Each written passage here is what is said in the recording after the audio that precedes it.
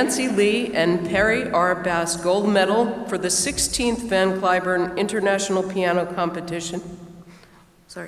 Goes to 윤찬님. 만 18살, 역대 최연소 우승. 임윤찬은 이렇게 국제무대에 혜성처럼 등장했습니다. 하지만 이 시상식 전까지 해외 언론의 관심은 이 청년에 쏠려 있었습니다.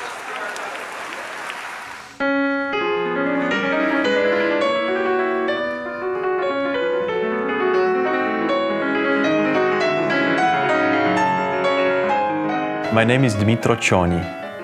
I'm 28 years old. I come from Ukraine and currently I live in Austria. It just felt very natural to come here, and I'm happy that I'm able to take part in the competition this year.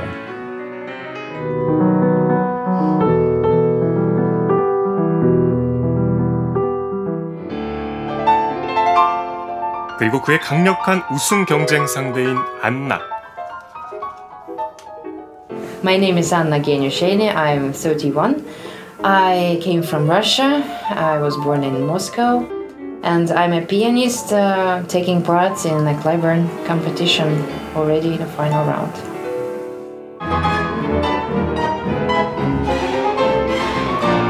생사가 오가는 전쟁을 건너 미국 텍사스에서 만난 두 피아니스트.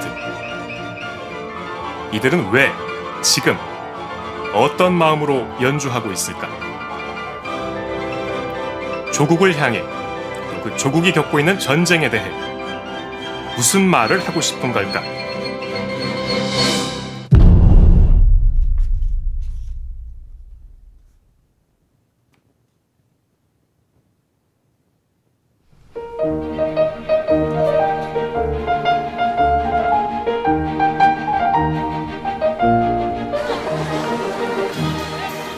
백여 년 전만 해도 카우보이들이 주름잡던 이 도시.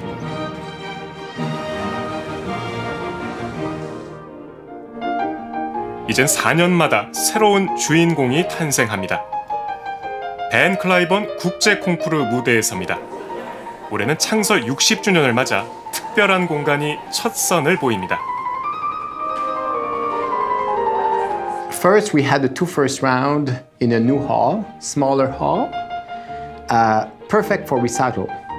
Then I believe that it gives, you know, as a concert pianist, what we do at the Cliburn, we launching careers. And in your career, you will have to play in different halls.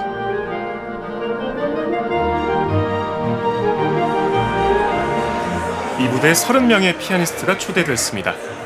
51개국 388명의 지원자가 온라인과 오프라인에서 8개월 동안 오디션 경쟁을 거쳤습니다.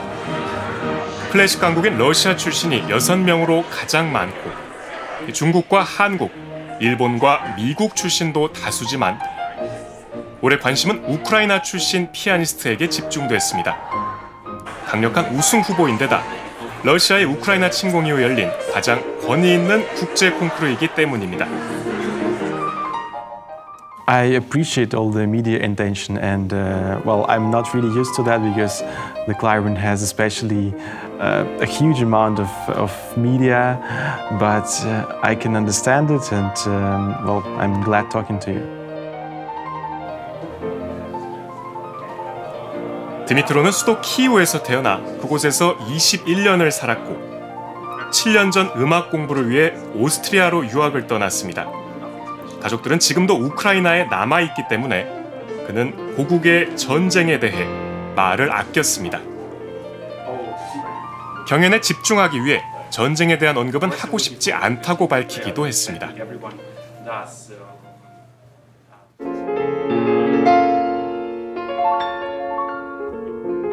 오히려 러시아 출신의 참가자들이 거침없이 말합니다. Yeah, that situation of course is horrendous, and I'm happy I moved from my country 4 years ago before it all really started. Even though we saw that it's going worse and worse, we were hoping it's not going to happen like this. But all my family and myself, we saw how terrible it is. And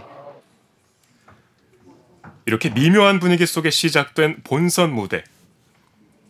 4개의 관문 중 첫 번째인 예선에서 디미트로는 난해한 슈만과 라흐마니노프의 곡을 연주했습니다.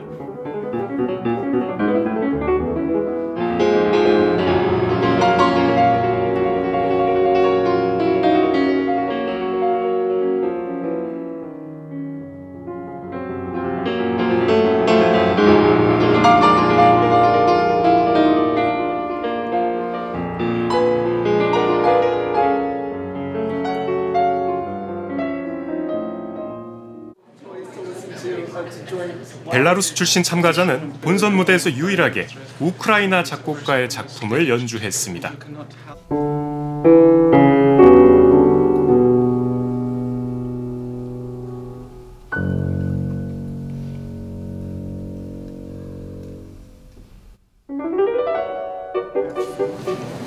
Lots of Ukrainian friends, which is not like some friends, really close friends from Ukraine. And I see how hard it is for them, and so I'm trying to do all I can for Ukraine. I appreciate his support, and it's very generous of him that he plays this music. Thank you to him. I am kind of, 강력한 우승 후보인 러시아 출신의 안나는 쉽고 단순한 하이든의 소나타로 또 다른 경지를 보여줍니다.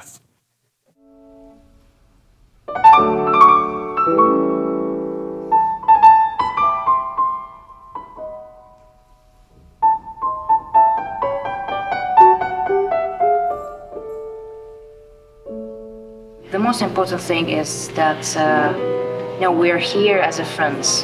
This is friendly community, and we're all enjoying our mutual time together.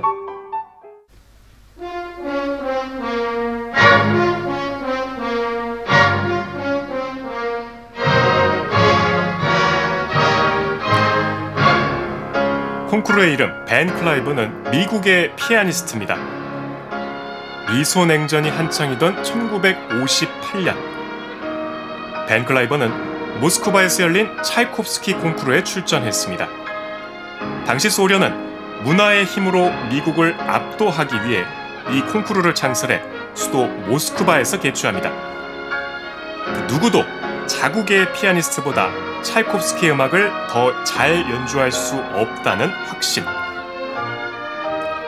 하지만 정작 우승은 미국에서 온 24살의 피아니스트 벤 클라이번이 거머쥐었습니다. Russian jury decided to give him the first prize, but they asked the permission of Khrushchev, the prime minister. And the prime minister said, "Is he the best? Then give him the first prize." And Van Cliburn brought these two countries and the people of those two countries together through music. 4 years after that, a bunch of volunteers started the Van Cliburn International Piano Competition in Fort Worth in 1962. 음악의 힘을 몸소 증명한 벤 클라이번. 그리고 그의 이름을 딴 콩쿠르가 더 무겁게 다가오는 이유. 바로 지금 인류가 전쟁을 겪고 있기 때문입니다.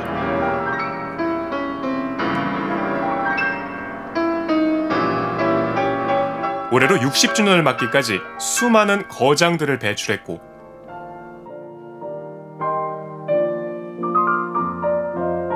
한국 참가자들이 연달아 2위에 입상한 데 이어 지난 대회인 2017년에는 선우 예권이 한국인으로는 처음으로 우승까지 차지했습니다.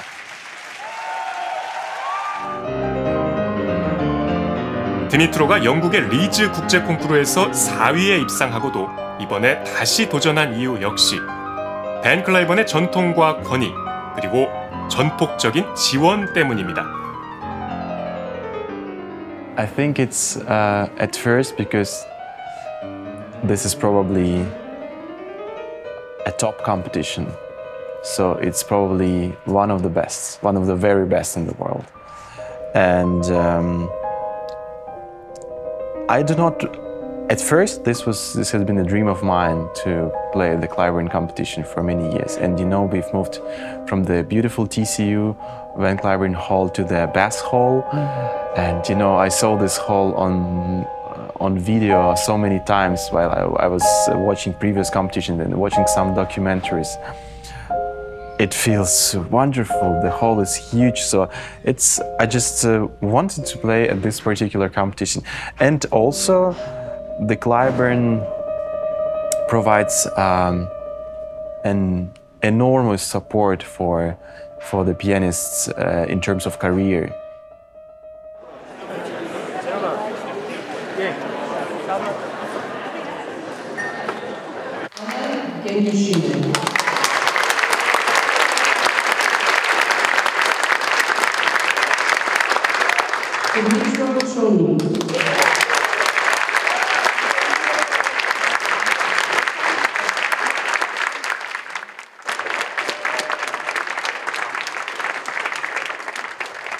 첫 번째 관문 예선을 거쳐 12명이 탈락하고 18명이 새로운 경쟁을 시작합니다.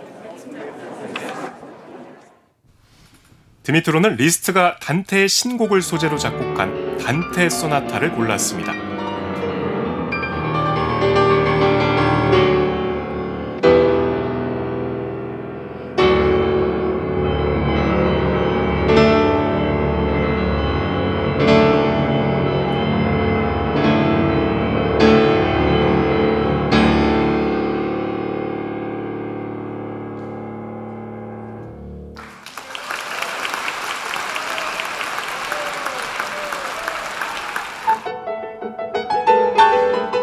경쟁자 안나는 예선 때보다 더 열정적인 연주를 보여줬습니다.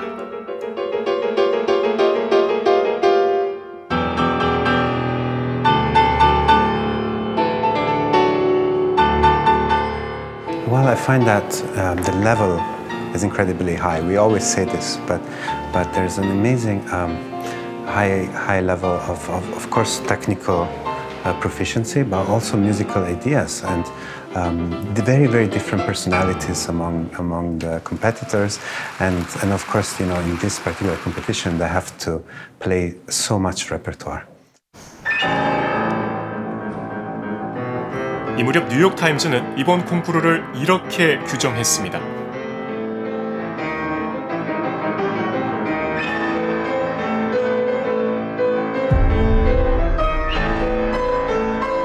인간에게 고통을 주는 전쟁과 위안을 주는 음악이 어떻게 함께 할 수 있을까?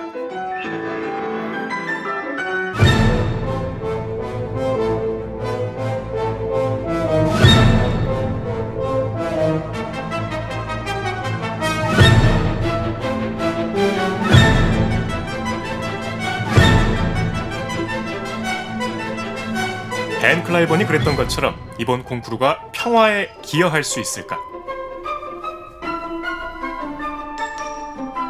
하지만 러시아 출신의 전설적인 피아니스트이자 이번 콩쿠르의 심사위원인 릴리아 질버스타인은 단호히 말합니다.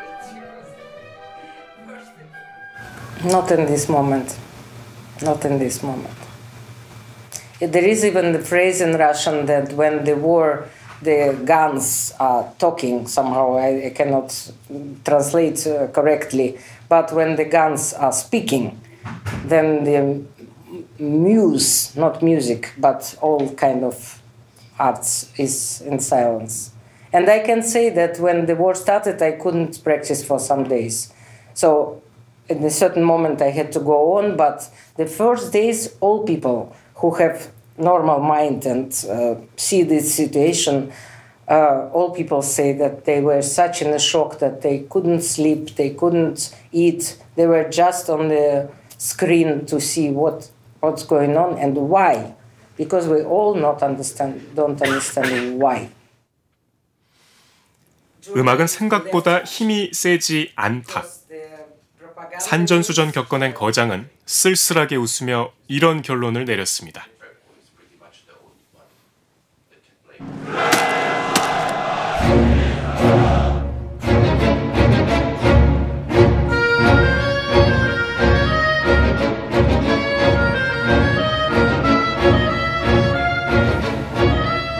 누군가는 이렇게 물을지도 모릅니다.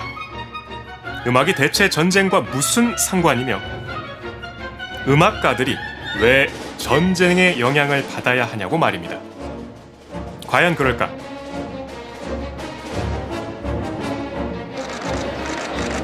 전쟁 발발 직후 가장 먼저 논란의 중심에 선 음악가는 러시아 음악계의 차르로 불리는 세계적인 스타 지휘자 발레리 게르기예프였습니다. 블라디미르 푸틴 러시아 대통령과 끈끈한 관계를 유지해 왔기에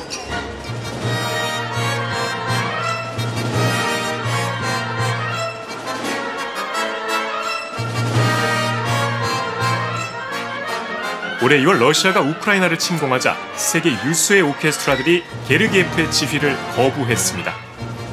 하지만 그는 여전히 침묵을 고수하고 있고 러시아를 제외한 국가들에선 완전히 퇴출된 상태입니다. I know Valery Gergiev. I totally admire his artistry. He's an incredible artist. But in this case, that's not the point. The point is that he is directly working with the Russian president. 급기야는 전 세계 음악인들을 충격으로 몰고 간 사건이 벌어졌습니다. 밴 클라이번이 우승을 차지했던 바로 그 대회. 세계 최고의 콩쿠르로 불려온 찰콥스키 국제 콩쿠르가 국제 음악 콩쿠르 세계 연맹 WFIMC의 회원 자격을 박탈당한 겁니다. From the very beginning of the war, the WFIMC was very clear with its stance towards the Russian aggression. And very early on we saw that we would have a problem with one of our members, which is one of the most prominent music competitions in the world, the Tchaikovsky International Music Competition in Moscow. That competition is directly run by a directorate of the Russian government. It has in its board, among its directors, people like Valery Gergiev, like Denis Matsuyev, who are clear supporters of President Putin. But the director of the Tchaikovsky competition preferred to stay on a very political position, insisting that the political position of Russia also against Ukraine is the only right one, and that music, of course, cannot stay beside, and therefore he stays with this same wording. Tchaikovsky needs to represent the nation, the Russian nation, as a political subject. And then we said, okay, you are not helping us, then let's decide the membership. And we called for the first extraordinary General Assembly in the history of the Federation, and we had a huge participation. 결국 총회에서 90% 이상의 찬성으로 자격 박탈이 결정됐습니다. 사랑과 평화, 형제애를 지향한다고 자부하는 음악계는 이렇게 분열됐고 돌이킬 수 없는 상처를 입었습니다.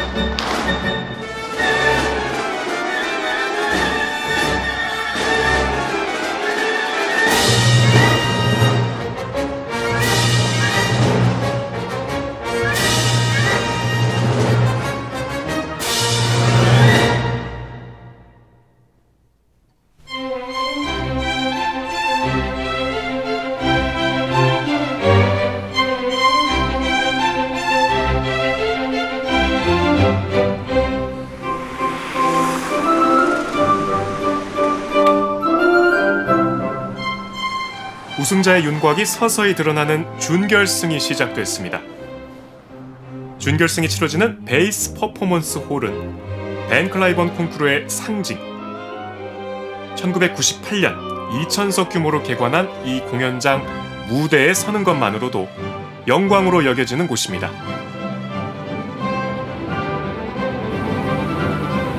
이 무대에 설 수 있는 사람은 이제 단 12명뿐.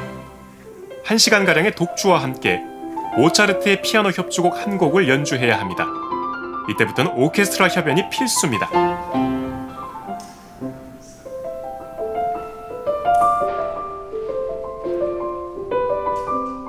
You know, it's so interesting because I think in some ways the Mozart concerto is the most difficult because it's the simplest, and that's where you have to really find the sound, find the tempo, find the flow. 우크라이나 출신 드미트로는 슬프고 우울하지만 아름다운 모차르트의 협주곡 20번을 골랐습니다.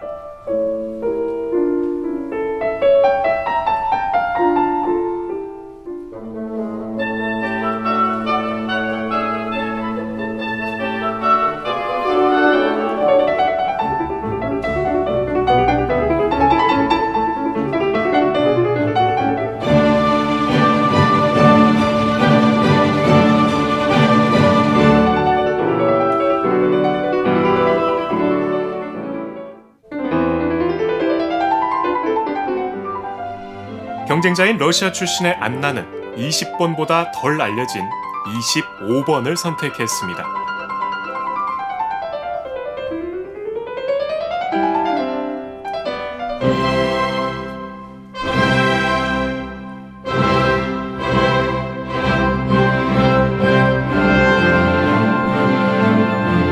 하지만 이때부터 이 두 사람의 대결 구도에 금이 가기 시작합니다.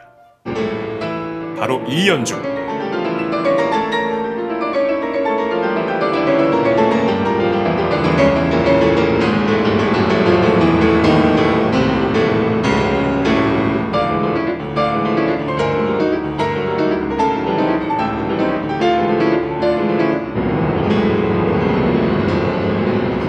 이번 콩쿠르 최연소 참가자인 대한민국의 임윤찬입니다.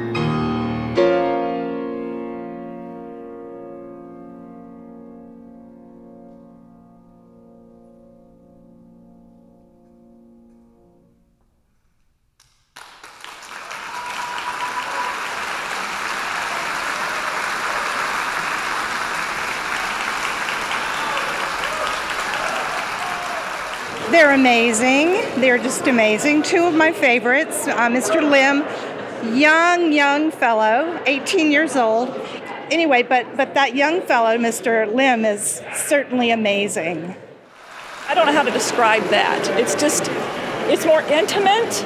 I don't know what they're learning in South Korea, but it's evident that it's something different. 드디어 다가온 결승 무대.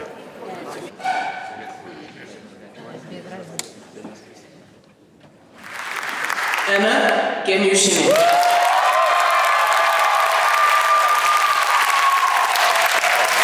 Dmitro Choni.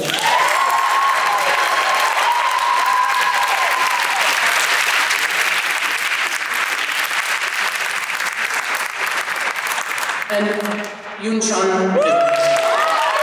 마지막 결승 무대를 빛낼 6명이 가려졌습니다. 파이널에 가서 기분이 좋고 이런 거는 전혀 없고 그냥 저는 이제 콘체르토 2개를 앞두고서 선생님이 조언해 주셨던 것대로 그냥 음악에 더 들어가서 무대 직전까지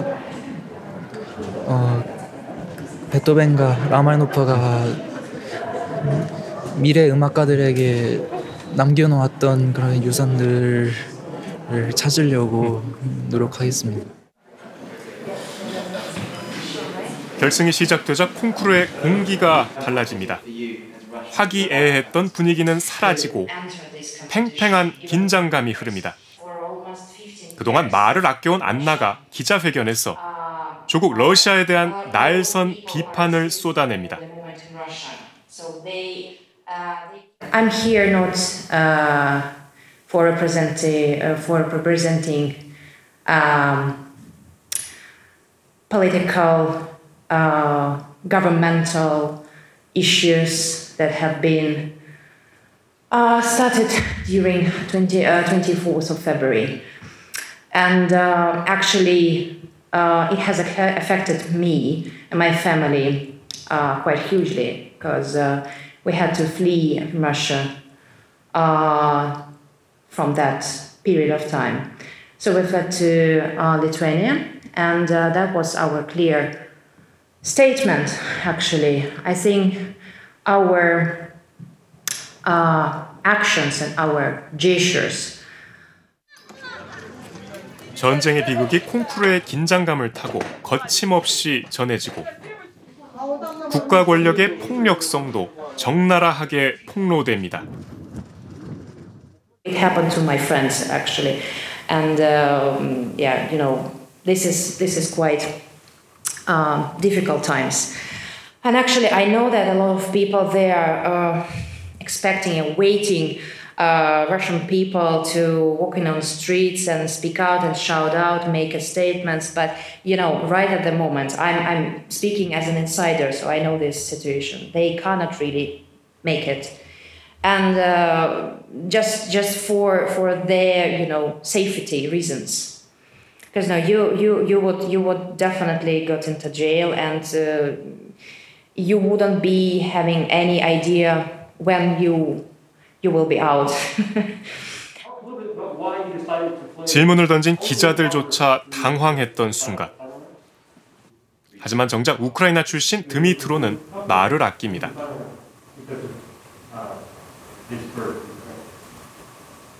I'm not going to comment on this. 기자회견을 마친 안나를 시사기획 창이 따로 만났습니다. 진심이 무엇일까 궁금했습니다. This language for communication. Absolutely. I feel that, you know, we all are international musicians, and we all speak for each other. I mean, we have all unique voices, and that makes us very different. 예선에서 우크라이나 작곡가의 작품을 연주했던 데니스도 다시 만났습니다. 그는 현재 러시아를 돕고 있는 벨라루스 출신의 음악가입니다.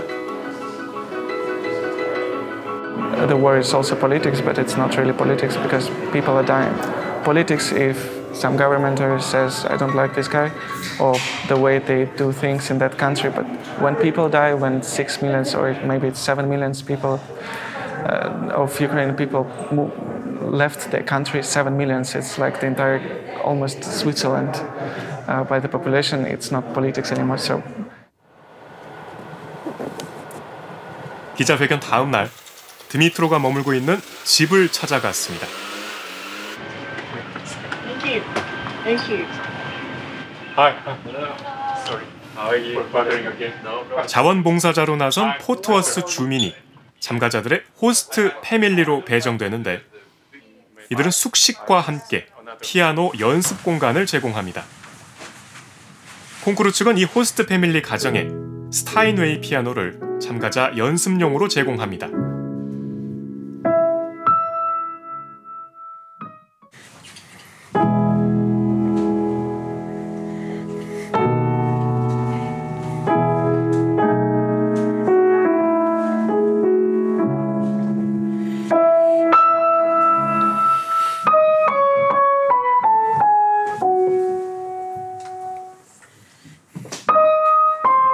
We're happy to listen to him.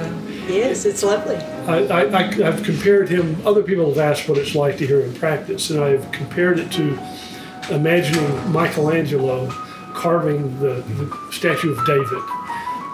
And, you know, he got a big block of marble, and day after day he'd work hard, chipping away, polishing, perfecting David, until he finally put it on stage for us all to observe. 드미트로는 이곳에서도 차분하고 담담했습니다. I believe and I think that music is not a sport. It's not it's not like in a sport when who runs faster wins. It's a complex of different factors, and it very much depends on the jury's taste. And it's anyway your personal preference, and it's so you never know which result can wait for you. 하지만 여전히 조국의 전쟁에 대해선 말을 아꼈습니다. Everybody is interested to ask some questions about the current situation, but I'm not commenting any political situations. And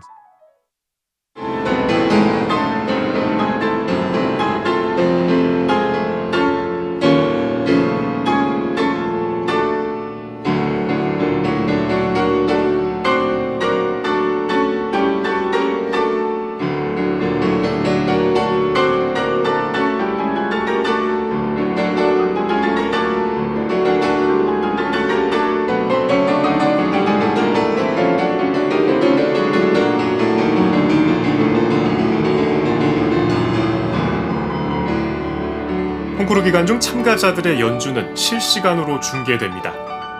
결승전에서 가장 뜨거운 반응을 끌어낸 참가자는 또 임윤찬이었습니다.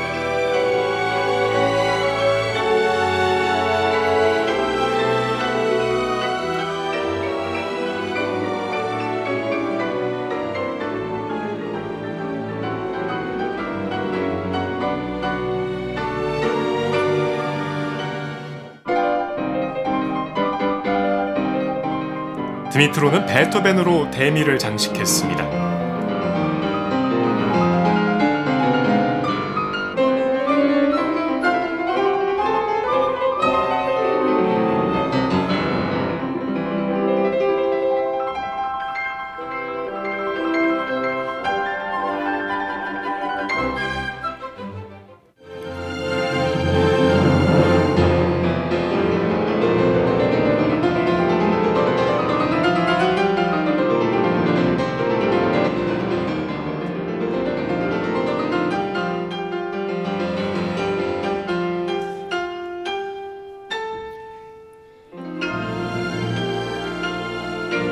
임신 6개월이라 밝힌 안나. 홀을 꽉 채우는 힘있는 타건을 과시했습니다.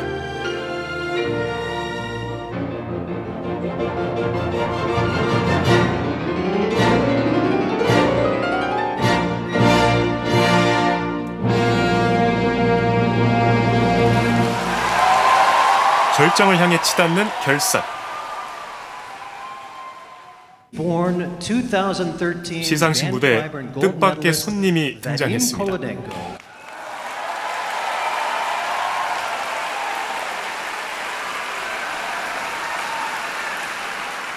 2013년 콩쿠르 우승자인 우크라이나 출신의 바딤 콜로덴코.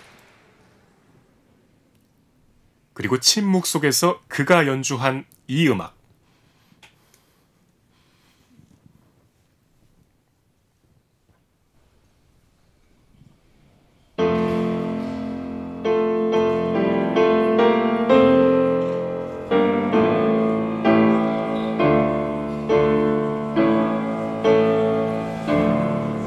드미트로가 콩쿠르 기간 중 처음으로 고국과 가족에 대한 감정을 드러냅니다.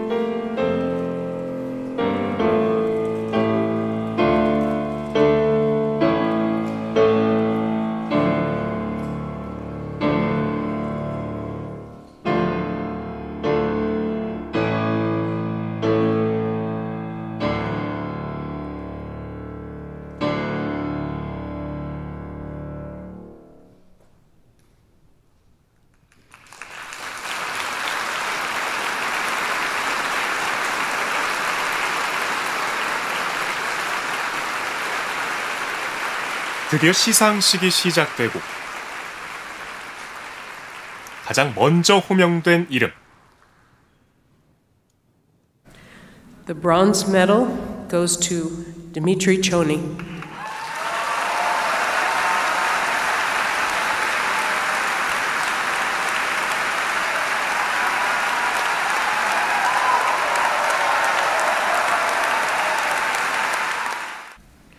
The silver medal goes to Anna Genyushini.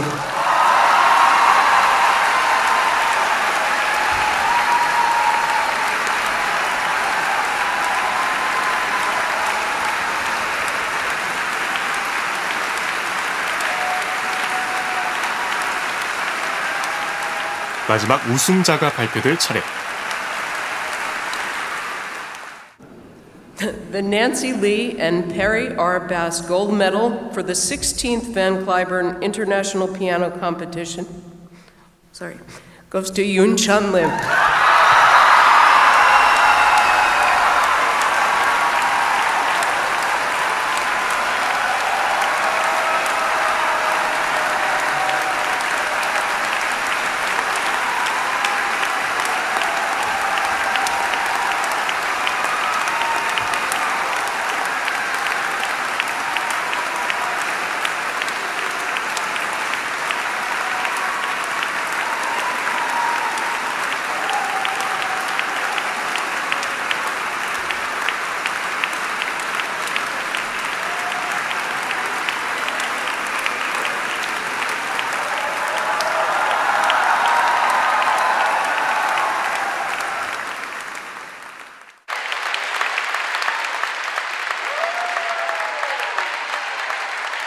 이 포토버스에서 연주했던 모던 연주는 저희 부모님과 손민수 선생님과 제가 존경하는 모든 예술가들에게 바치고 저는 앞으로 더 발전하는 연주자가 되도록 노력하겠습니다. 감사합니다. 축하드립니다. 얼른 가서 찍겠습니다.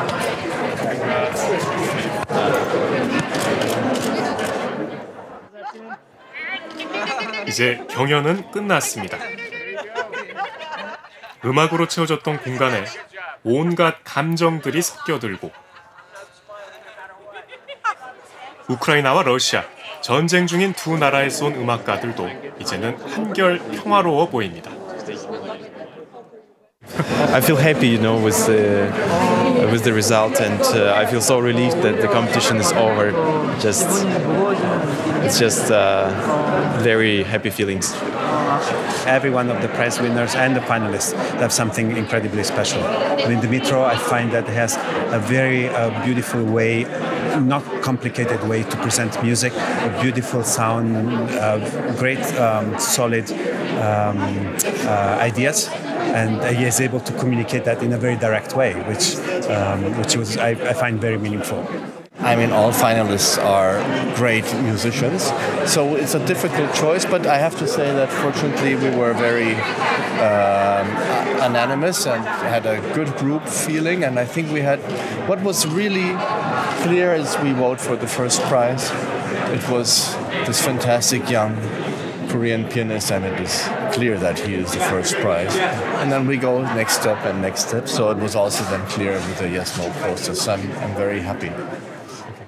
I think it would be wonderful if we can travel to America, but I think it would be very enjoyable journey for every one of us.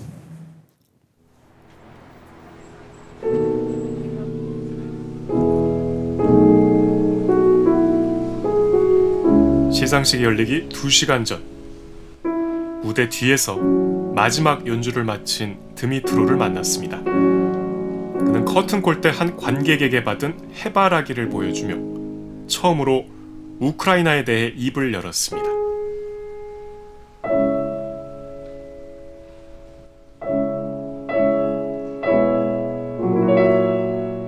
Sunflower is actually kind of a symbol of Ukraine.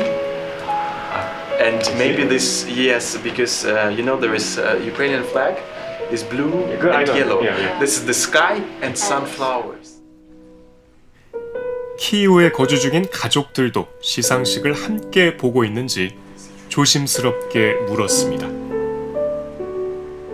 Yes, of course they are watching me play and they're following the competition. They are fine. They're fine. 러시아의 우크라이나 침공이 시작된 올해 2월 24일 드미트로는 그 충격적인 소식을 유학 중인 오스트리아에서 들었습니다. There is, well, how to say?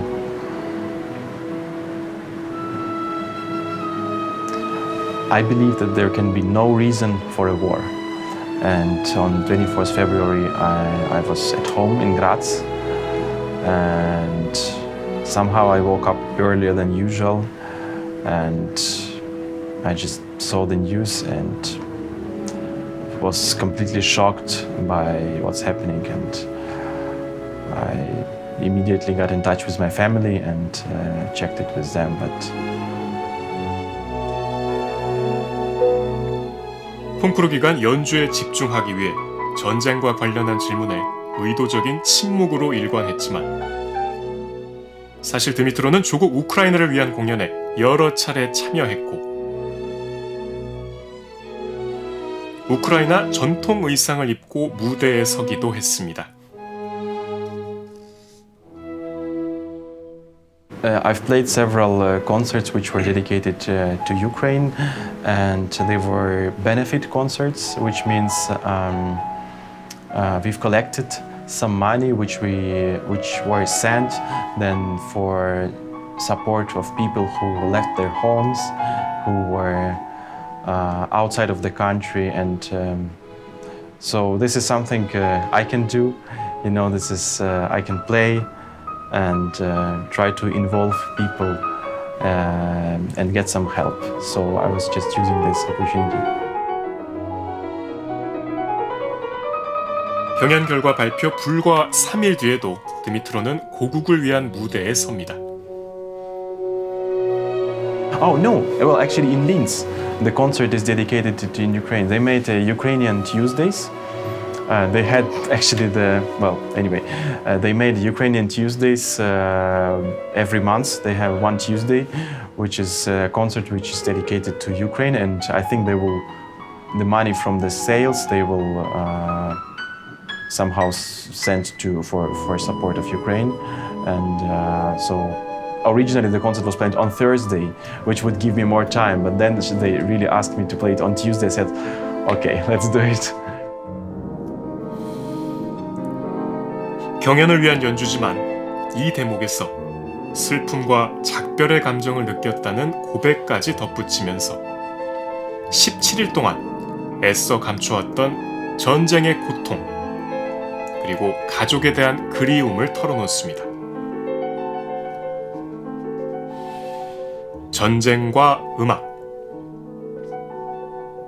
전쟁은 바로 지금 누군가에게 생생한 아픔이고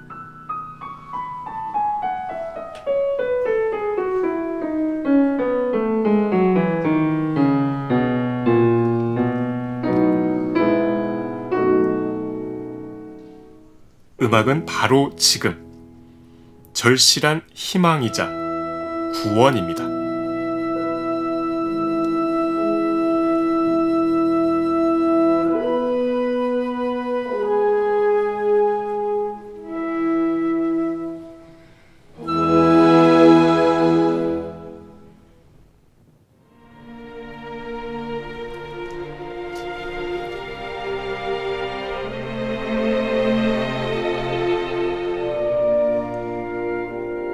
현존하는 가장 위대한 지휘자로 꼽히는 리카르도 무티는 러시아가 우크라이나를 침공한 날 베토벤의 합창교향곡을 지휘하기에 앞서 이렇게 말했습니다. Tonight, in the final movement of the symphony, Beethoven, taking the text from Schiller, he speaks about joy, joy, joy. But we will think in that moment that joy without peace cannot exist. And so I hope that from this wonderful hall, from the orchestra, from the chorus, from you, a message should arrive to all the people that not only in Ukraine but in the world are creating violence, hate, and a strange need for war. We are against all that.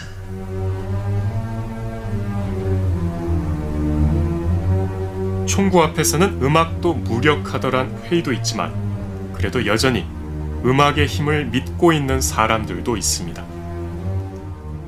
I think that it can transcend politics. Music can transcend language.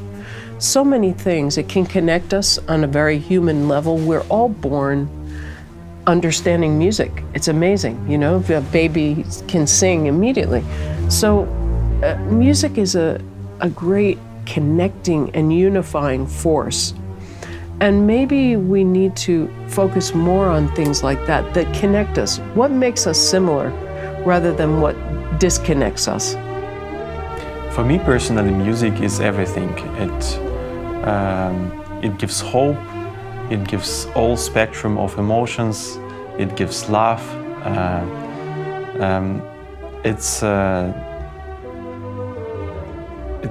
Music has everything which you can find in life, every spectrum of emotions and feelings. And I believe that music, that we as performers can project these emotions and share them with the audience. 이 세상에 진짜는 눈에 보이지 않는 것이라고. 음악은 눈에 보이지 않기 때문에. 그다음에 음악가들이 음악에 얼마나 진심으로 대하는지, 저는 제가 음악을 하기 때문에 음악가들이 얼마나 많은 시간을 음악에 썼는지 저는 알고 있기 때문에, 저는 음악이 이 세상에 존재하는 몇 안 되는 진짜라고 생각해서 인간에게 음악이 필요하다고 생각합니다.